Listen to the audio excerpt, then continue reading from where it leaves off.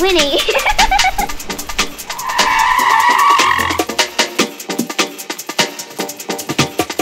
Okay, so here's a video on a pretty important topic. We receive messages all of the time about our wheels and our tyres on our old motorhome. What sort of tyres do we run? Where do we get them from? What size are they? All these questions, as people are having trouble on their early model motorhomes out there that are similar to ours. Well, first up, I'm going to talk about the rims. In my case, our motorhome come with split rims or split ring style rims. And you're going to hear me say this a few times throughout this video. But here's the first one. Get rid of your split rims. Our Winnebago is a 1994 model and it left the factory in Japan with split ring wheels, as did many trucks back in the day. And in fact, Toyota Australia used split rims on their 79 series Land Cruisers right up until about 2014, when they finally deleted them from their new vehicles. Yes, Toyota got rid of their split rims. Get rid of them. They're no good. Why? Well, because quite simply, they're dangerous. The idea with them was that you could dismantle the wheel yourself on the side of the road, change or repair the inner tube, inflate it, and away you go. Now that's particularly handy if you are somewhere out there very remote. However, I've never actually seen anyone be able to do one. I asked my old school tyre fitter, who's been in the game for 50 years, what the advantages were with split rims. And he immediately said, there are no advantages with split rims, Shannon. As a matter of fact, they're actually a disadvantage. And he said, get rid of your split rims. now, although no new cars today come with split rims, they aren't illegal yet. But WorkCover Australia have attended dozens of very serious injuries in tyre shops from these things, and tyre shops all around Australia are becoming hesitant to change splitties. If they do, WorkCover insists they are to be inflated inside of a safety cage. Now that's something I certainly don't carry with me when I'm out there in the great outdoors. But you can use special harness straps apparently. So if it lets go, you won't get taken out by all the flying debris.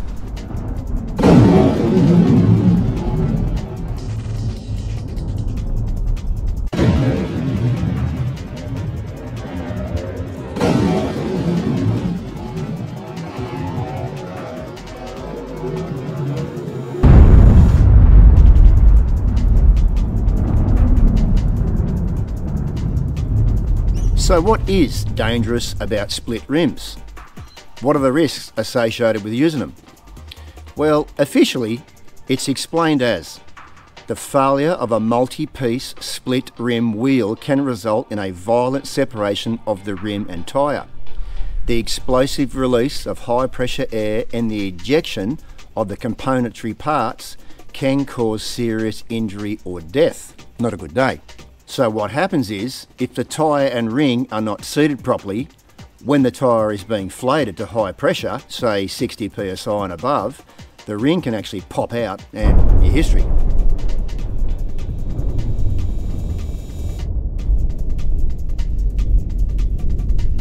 And you're probably going to say, hey, they work for 30 years, why all of a sudden are they no good? Just get a decent tyre fitter to fit them properly and they're fine. Well, you're right, kinda. We lapped Australia twice in our old girl and didn't have any problem, even when the going got really tough. But no matter how many tyre shops I called, nobody could actually give me a definitive answer on how low I could air down my tyres, especially before tackling Cape York last year. My truck tyres hold a maximum pressure of 110 psi, so if we aired down to say 50 psi and drove along extremely corrugated roads, would the ring stay in place and not separate? It seemed like nobody knew.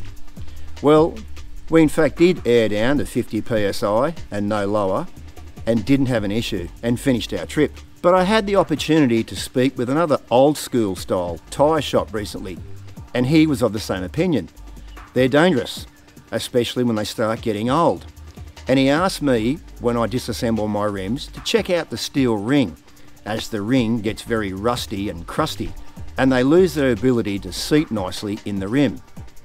Yep, mine were all rusty, very rusty. There's only an inch or so of strapped steel that's holding your tyre onto the rim at the best of times. And you just have to hope that your tyre fitter has done his job properly. Were we just lucky? Was it a matter of time? At the very least, it's only a matter of time before the tyre shops just flat out refuse to service split rims. And then what do I do? So, yep, time to go. Get rid of them. So what are my options? My goodness, this has not been easy research for me, and I spent months of quite frustrating homework into the issue. Many phone calls, many late nights online, and lots of reading. So you get to skip all that work, as there just wasn't that much information out there on a 1994 Isuzu NPR 200 truck rims. So my options were, do I weld the ring on and make it a one-piece wheel? No, I better get my wheel up to date if I attempt that. Plus, you probably wouldn't get the tyre to push onto the rim properly ever again. What about super singles? Well, they're expensive, and I'll need an engineer's report. No thanks. How about alloy wheels? Well, they are expensive, and they've been known to have cracking issues, so forget it. Finally, I found a company right here in Australia called Mullins Wheels, and they are the only company that have direct replacement Toyota Coaster rims, Hino rims, and rims for Isuzu trucks. They're a factory looking steel wheel. They're 16-inch diameter by 5.5 inches wide, with an offset of 115. Perfect. The exact same wheel as my old splits, only that it's a one piece. And there was my answer. They were around $220 each, so I bought 7 of these, and the split rims are now scrap metal.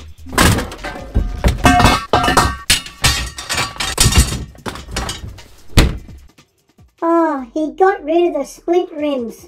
Thank goodness. I never thought I'd hear the end of it. Look, I had to modify the rear wheel nuts, but I feel good about the upgrade. They are safer.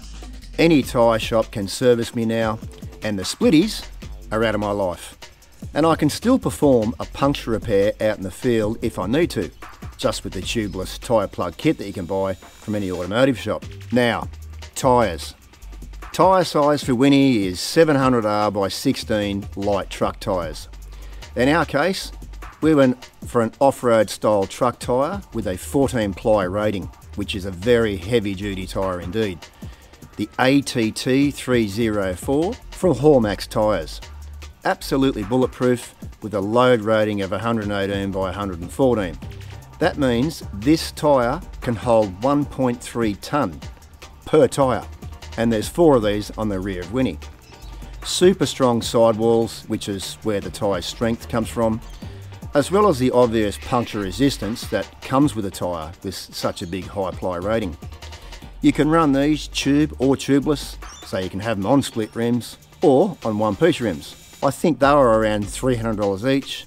They're a little difficult to find due to the old school tyre size, but I won't use anything else from here on in. The places where we took this 2-wheel drive motorhome, loaded with all our gear, over 30,000 kilometres around the whole country, rough corrugations, off-road at times for many hours, and we drove through rivers, hey, and we never got one flat tyre. So that's it from me. Jokes aside, please give it some very serious consideration regarding upgrading your split rims. There's a very compelling argument out there between split rims and solid wheels. I'm very happy with getting them off my truck, and I never have to worry about them ever again. Righto, so keep rolling and we'll see you around. Get it? Rolling? Round?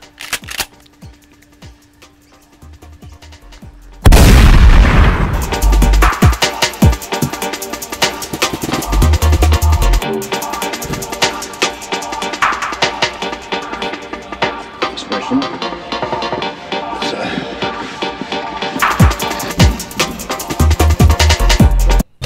Are you still here? Why are you still watching and you haven't subscribed? I know you haven't subscribed. Click the subscribe button now. And turn on the notifications by clicking the little bell. Now! Now! Do it! Right now! Chop chop!